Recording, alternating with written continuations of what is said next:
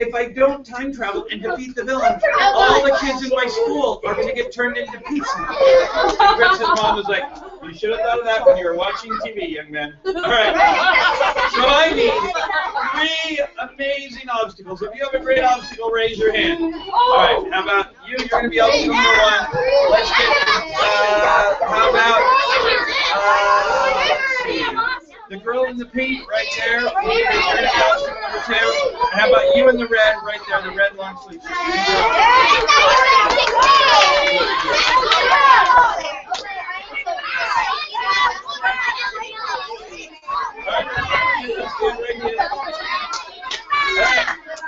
Okay.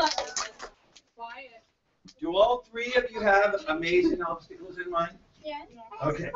This is the story about 9-year-old Chris had to defeat an evil villain, to time travel to defeat an evil villain, to keep all the kids from his school from being turned into pizzas. One day, Chris is walking along.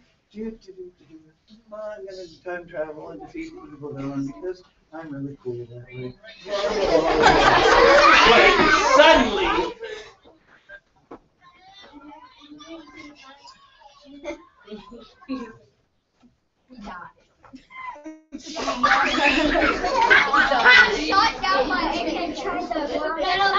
all right, so Chris is feeling pretty good. He's walking along. He gets into his time travel machine. Oh,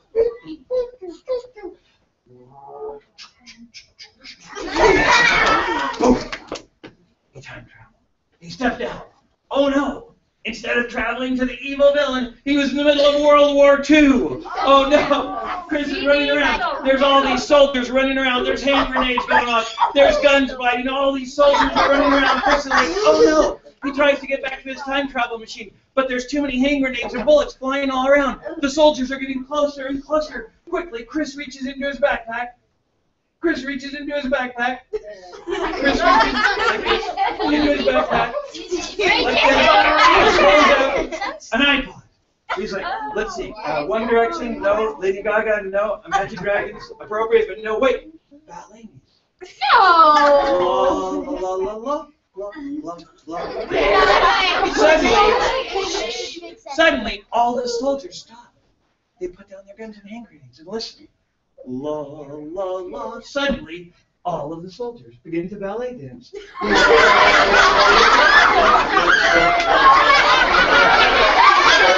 soldiers are dancing.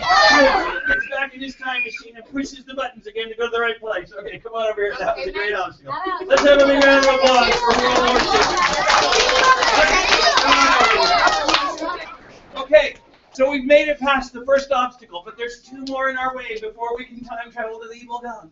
So Chris gets back in his time machine. He's pushing buttons. Suddenly,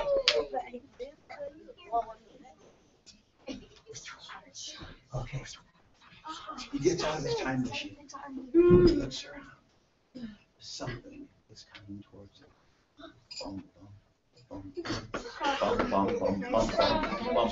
It's an air-breathing giant shark. Oh no! It's coming right towards Chris. Chris is like, ah! So Chris is very polite. He says very politely to the shark, will you let me by? Say, will you let me by? And the evil shark says, no. And Chris is like, that is such a rude shark. So Chris is like, wait, don't eat me. I got something better. So he reaches into his backpack. He pulls out his lunch. There you go. He's like, do sharks like bologna sandwiches? Yeah. Some? All right, he eats it. That's not good enough. All right, well, how about flaming hot Cheetos? No, not flaming hot Cheetos. All right, well, wait. Oh, there, in the bottom of Chris's lunch bag, is an ooey gooey chocolate cupcake. The shark's like, chocolate. Ah. So Chris flings the chocolate cupcake in the air, and the giant shark's all, chocolate. There's frosting and crumbs flying everywhere. And while the shark is eating the cupcake, Chris tiptoes quietly past it. All right, let's have a big round of applause for our air-breathing shark. Okay, we have made it past the first 2 obstacles, but there's one more in our way. What is the last obstacle? Big boat. Oh no. Okay. This is really bad. Here, come on over here. We'll get you so you're not in the line. Here, actually, why don't we head over here? We'll go, because we're almost to our goal. We've made it to the third obstacle. We'll get you guys out of the, there you go. Okay, so Chris is doing pretty good. He's made it there. He punches in. He time travels. He finds himself in the dark jungles of Brazil. Okay? He's feeling pretty good. He steps out of his time machine, though, and he slips on a giant banana peel. He falls and sprains his wrist. He's like, oh, that really hurt. Suddenly, Giant gorilla. An apple. There's a humongous 100-foot-tall giant gorilla.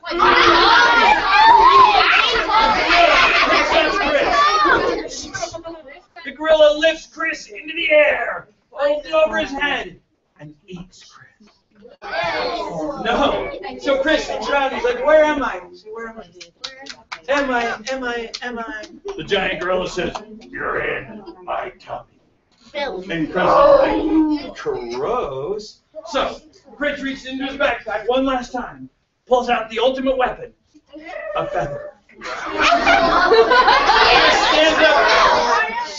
Chris stands up on his tiptoes and starts to tickle the inside of the gorilla's throat, and the gorilla starts to cough.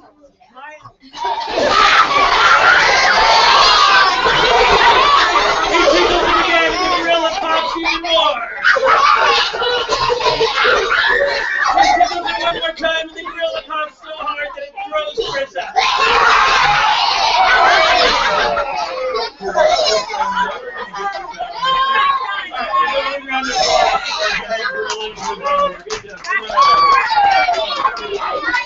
Okay, so you have your hero.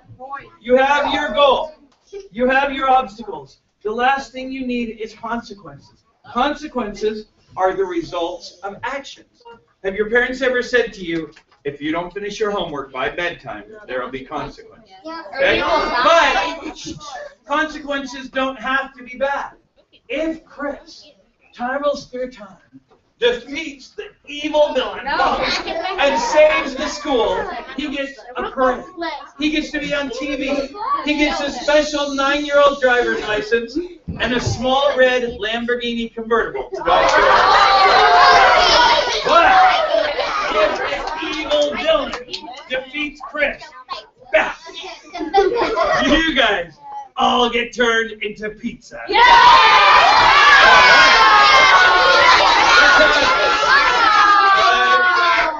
Let's have a big round of applause for my helpers. Good job,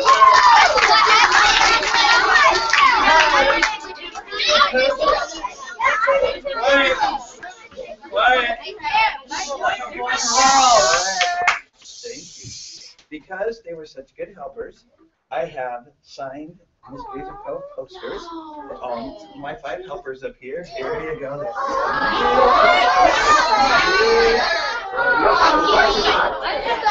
Okay, one more time. Big round of applause for all my helpers.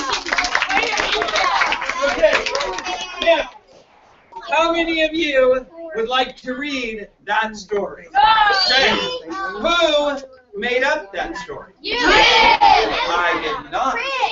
That was your hero, your goal, your obstacles, and your consequences. So the next time your teachers ask you to make up a story, all you need is a hero, whoever or whatever you want it to be, a goal, which obviously you guys are amazing at, obstacles, which you guys are amazing at, and consequences. What happens if they succeed and fail?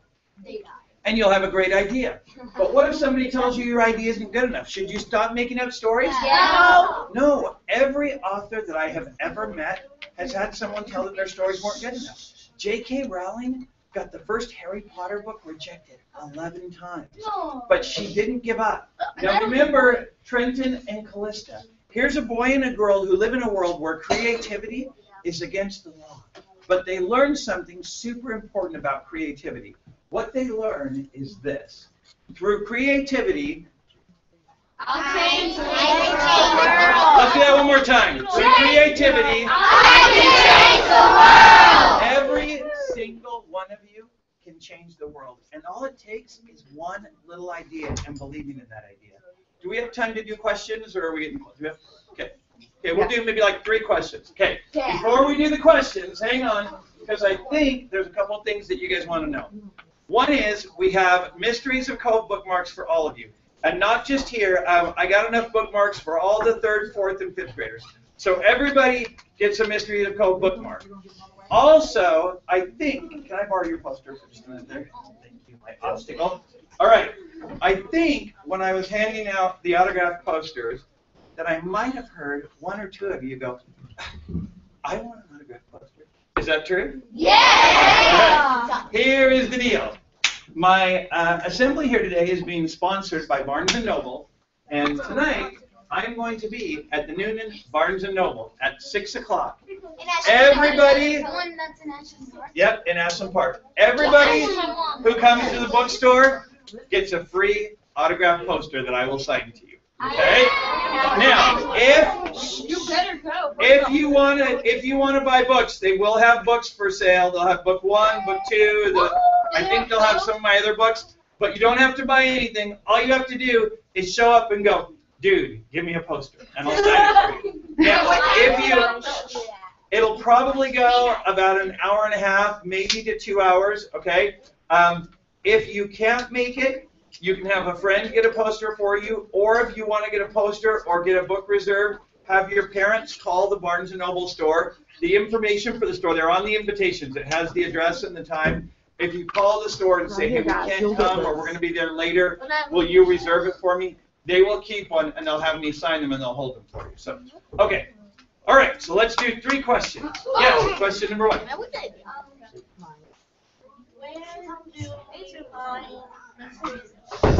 Mysteries of Cove is available pretty much anywhere that you can buy books. Barnes & Noble, Amazon, most bookstores should have it. Yes. What? I hope they will make it into a movie. There's some studios that are reading it. Okay, let's see. Oh, yeah.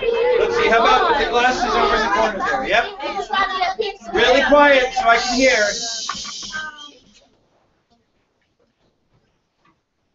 Did you forget your question? All right, how about right next to you in the green right there? Are there books in the library? Not yet, but I plan to. I'll bet there will be soon. Yes. All right, thank you very much. Go out and change the world. Thank you very much.